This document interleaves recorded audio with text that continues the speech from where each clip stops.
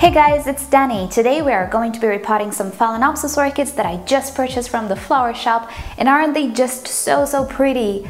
Well, the problem is they're not very happy in their pots. As you will see, we have some root issues, some very old medium we need to get rid of. Even though these orchids are brand new, they haven't been treated properly in the flower shop, as it happens quite commonly. So today we will give them a good start into fresh medium. Today's video is sponsored by repot.com, which provides everything you could need to properly grow an orchid, from medium to fertilizer to pest control, and even stakes for flower spikes and other accessories which an orchid grower could need. If you're also growing African violets or bonsais, they do have something for you as well, so I'll link them down below in the description. Feel free to check their store at any time. As many of you might already know, we are partnered for the past half a year, and I'm very excited to work with their Phalaenopsis media today. I will go step by step through the process, let you guys know what you should do and what you shouldn't do, and I will also go through why there are different types of medium. For a beginner, it can be slightly confusing, but trust me, everything is very easy, and I'm gonna tell you all about it today. Alrighty, let's start with the big girl. This is your standard size Phalaenopsis orchid. Most orchids at the flower shop or garden center will be similar size-wise. The spikes are typically long and they're typically staked. And also the orchid herself has really broad leaves, a really nice dark color, and quite thick roots. The problem with many flower shops or garden centers is that they don't know how to properly water these orchids. Usually they tend to overwater these orchids, meaning they water them too frequently and then they just leave them standing in a pool of water. So it is not uncommon to see very unhealthy roots. These particular ones are dead already, and you can see throughout the pots here and there quite a few roots which are absolutely not healthy. They look mushy or brown. All of these roots are not alive anymore or are very unhappy and waterlogged. The pot itself doesn't help us much either because it doesn't have ventilation holes, it only has drainage holes, and also this medium might be very old. It might be acidic and very toxic already for the orchid roots. Also, it can be very crumbly and suffocating for the roots, and in the end it is not uncommon to get orchids which look very pretty but have very bad root issues. In very unhappy cases, you can see signs on the flowers as well, particularly the buds. Here I have bud blast. You can see these two buds are just shriveling and dropping.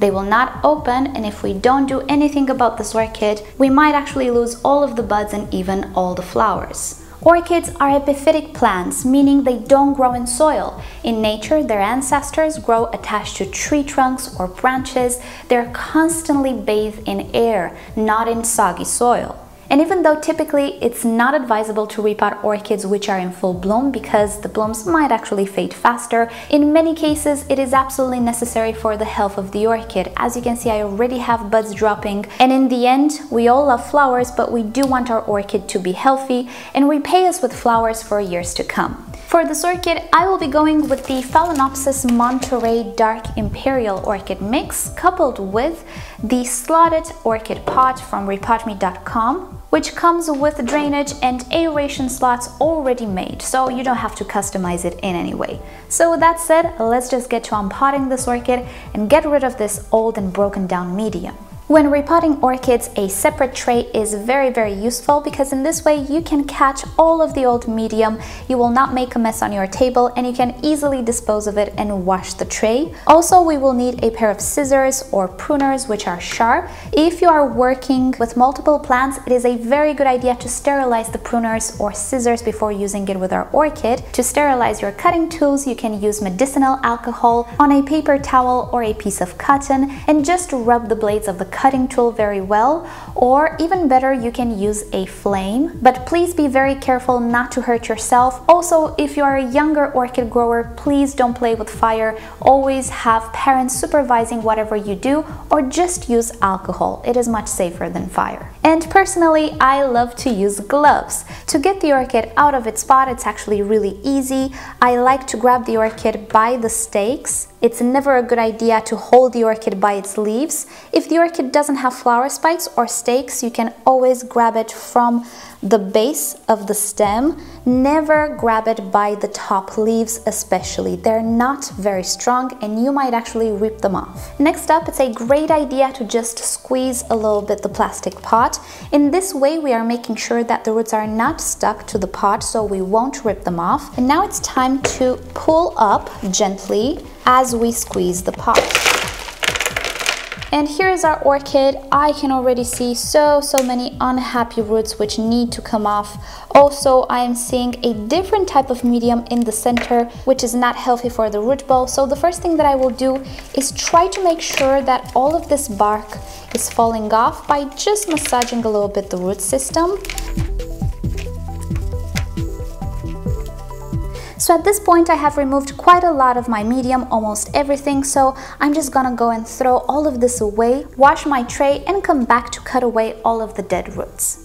And here we are. I cleaned my table and washed my tray. Another thing that I did was rinse the root system of the orchid under the faucet. When they are wet, the roots of a Phalaenopsis become more flexible and more easy to manage. Also, bark detaches itself much faster. In my case, the orchid was already wet when I started working with it, so I didn't need to pre-soak it. But to further help me in removing the old medium, the rinse was actually very beneficial. Now it is, however, time to remove the dead roots. Removing dead roots on a Phalaenopsis orchid is actually crucial because they don't serve any purpose anymore. They don't absorb water, they don't absorb nutrients. Furthermore, what they will do is just decompose in the new medium and help spoil it faster. The easiest way to figure out which roots are dead, which are alive, is to press on them. Visually, sometimes it's harder to tell because even dead roots can still be green. Let's take, for example, this root. If we press on it, it doesn't feel spongy in any way, it is rigid, and look-wise, it does look full of substance. This is a perfectly fine root, and we shouldn't cut it. However, let's take a look at this root. Even though it might appear green, visually, it doesn't appear as plump as the other one, and if we try to squeeze on it, look what happens. It is very mushy. And furthermore, when we pull on it, all that's left behind is a string.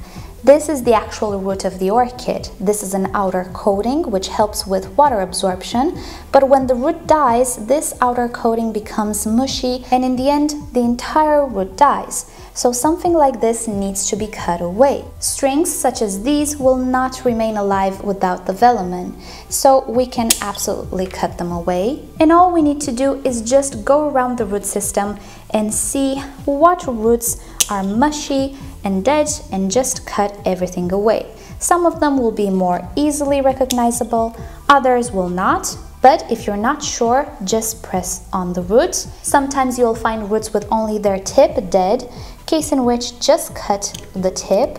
But as I was saying, do not cut into the green. That will leave an open wound. We don't want that. With roots, always cut into the already dead tissue, leaving all the healthy green behind. One more thing I would like to add, if you can see, I left on the white or yellow roots. These are perfectly fine. You don't need to cut these roots as long as they're stiff. The reason they are white or yellow is that they didn't receive sun through the pot, therefore they didn't photosynthesize. Orchid roots are capable of photosynthesizing, but if they don't receive light, they will not have chlorophyll pigment. Otherwise, they're perfectly healthy roots, they absorb water and nutrients, and you absolutely don't need to cut them. For this orchid, I will be using the 5-inch or approximately 13 centimeter slotted pot from Repot Me. I have an entire video dedicated to these pots, and also I talk more about the need for ventilation slits, so if you want to see it, check it down below in the description, I will add it there. Generally speaking, when we repot Phalaenopsis orchids, we need to go for a same size pot or one size up.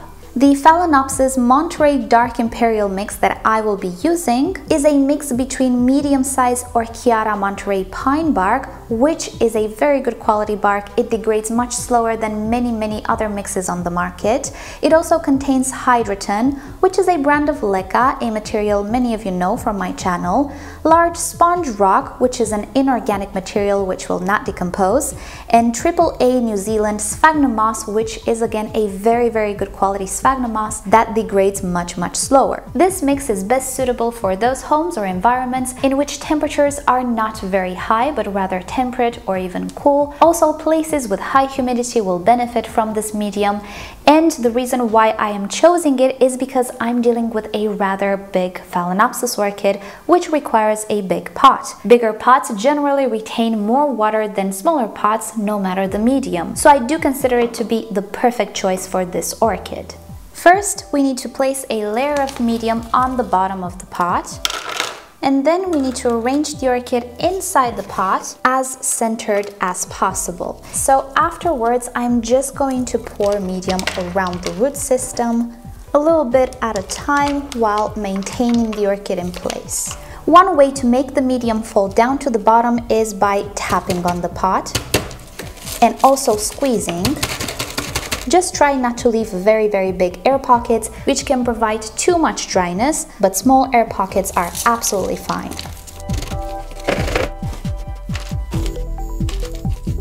And I believe we are pretty much done. Let us inspect the root system and the pot. Let's see if we have big air pockets that we missed.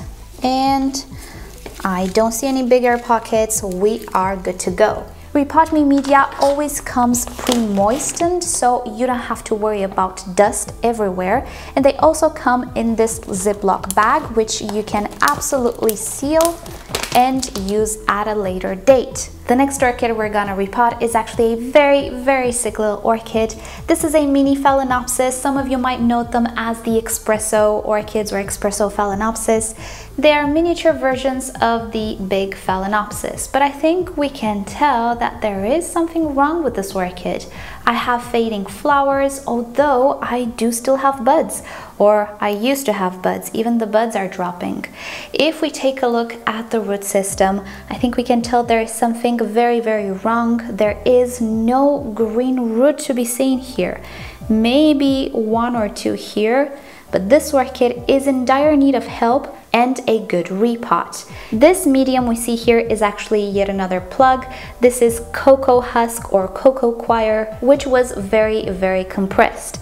The problem with this type of medium is that it does not allow for the root system to have any air inside, and also it is so hard and dense that the orchids have issues growing inside it. If you can see, most of the roots were growing outside of the pot. Being that orchids are epiphytic, they can actually grow on different media or different surfaces, but this is absolutely not suitable for a pot, especially one without any extra aeration slits, and also it is not a very adequate medium for home growing. For this tiny orchid, I will go with a tiny pot. This is the 3-inch or approximately 8 centimeter slotted pot from Repot Me, and yes, they do come in different colors as well, which is always fun, particularly if we don't want to use decorative containers. And as medium, I will go for the Phalaenopsis AAA Imperial Orchid Mix. This medium contains AAA New Zealand sphagnum moss, hence the name, large sponge rock, and also medium cork chips. It is a medium designed to retain a lot more water than the dark mix that we used prior to this one, while still maintaining things airy. Sphagnum moss generally, even though it retains a lot of water, is an airy mix and a soft material. Roots can absolutely go through it, not like the cocoa husk we just saw. As you might guess, this mix is very suited for those environments which don't have a lot of humidity or which have generally warmer temperatures. But not only, I do find this medium suited for small pots. We are working with a very tiny pot now because we do have a tiny orchid, and I believe the setup will be just perfect for this orchid. And here we are. Sadly, this is all I could say from the root system of this orchid. Just like with the other orchid, I cut away all of the dead mushy roots. I rinsed the root system at the sink, and this is all I'm left with. Under normal circumstances, I would actually cut the flower spike at this point because it is draining a lot of energy from the mother plant. But I do have these two roots which might still sustain the flower spike. I will need to observe this orchid, and in case it goes limpy or the leaves become shriveled, I will cut the flower spike. But if they don't and the orchid recovers very fast, then I will be enjoying the flowers. So just like with the other orchid, I will place a layer of medium at the bottom. This medium again came slightly damp, so I didn't have to dampen the sphagnum moss. All Repot Me media are actually hand blend just before they ship it to you. That's why they are moist. But if you want to reuse this medium in time, do dampen the sphagnum moss. It is a lot easier to work with. And here we are, my orchid is done. Yet again, we're gonna check if we have bigger pockets, which we don't, but the medium is very, very fluffy inside. And the last orchid we're gonna repot is this medium-sized Phalaenopsis orchid, which was not overwatered, but it was dehydrating. If you can believe it, all of these roots were tightly packed into this little pot. Now, Phalaenopsis don't mind being snug, but if the pot is too tiny, it will not hold enough water to properly keep them hydrated. And so you will need to water them a lot more frequent. I'm guessing the flower shop couldn't really keep up with the watering needs of this orchid, therefore 2 of the flowers are already wilting before their time. So for this orchid, I thought I would go for a 4-inch pot, but this is actually the pot she would be most suited to be in right now. I want to give her a 1 size bigger, so we have room for another 2 years at least of growth. Therefore, I'm going to choose the 5-inch pot, just like the first orchid we repotted. For this orchid, I will go with the Phalaenopsis Monterey Gold Imperial Orchid Mix, which is somewhere in between the previous 2. It contains AAA New Zealand sphagnum moss, medium Orchiata Monterey pine bark, hydroton, large sponge rock, and medium cork chips. So this is pretty much an all-around type of medium. I could have gotten away with the dark mix as well, but this medium will make sure that I don't need to water way too often this orchid. I will be combining it with a very aerated pot, so I do believe the setup will be great, particularly in my summertime. So just like with the other types of medium, I'll put a layer on the bottom. We do this just to prevent the roots from escaping, which they will eventually do, but the more they stay inside the medium, the more they will be hydrated. I'll place medium around the orchid. I will be pressing down slightly because sphagnum moss doesn't really flow to the bottom, but I will make sure not to make it very compacted. And here are my 3 orchids repotted. Stay tuned for the next episode in our beginner-oriented series when I will tell you how to properly water all of these 3 Phalaenopsis orchids. For now though, I think it's time to end. Thank you Repot Me for making this video possible and providing the wonderful medium we worked with today, and I hope you guys enjoyed it and learned something new. You have more information in the description. And for those of you who are longtime subscribers, you know the drill. Like or dislike this video below, subscribe to my channel for regular orchid videos, tutorials, Q&As, orchid updates, and other fun orchid subjects. And for those of you who are new, welcome to my channel. Hope you'll enjoy your time. I have tons and tons and tons of videos, some more geared to beginners, some more to more advanced growers. Just feel free to browse my archive, and with that said, I'll see you guys next time. Bye!